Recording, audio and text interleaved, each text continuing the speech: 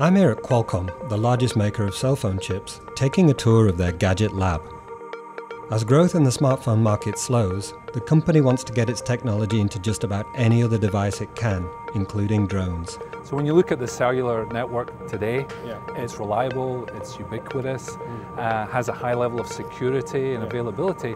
They're handing off to different cell towers and maintaining that communications link. In simple terms then, that drone is basically a smartphone. Yes. Qualcomm's idea for drones is that they connect to cell phone towers the same way your mobile phone does. They want drones to be able to fly miles away without human control. The problem with letting drones off the leash, particularly in built-up areas, is that the FAA has set rules which mean a human has to be in control and able to see them at all times. Loiter, now it's going towards its waypoint. You see it go? Drones using cellular technology could be a real game changer, but the company has to convince the FAA their autonomous drones aren't going to drop out of the sky or run into things. The researchers down in the gadget lab are fine-tuning drones so that accidents don't happen. Building a map of the environment allows the drone to fly safely in very confined spaces. As I keep exploring the environment, the map grows bigger.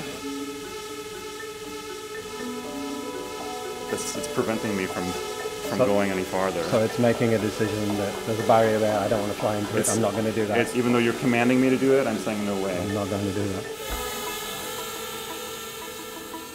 The FAA has given Qualcomm permission to test their cell phone connected drones on the roof of its San Diego headquarters.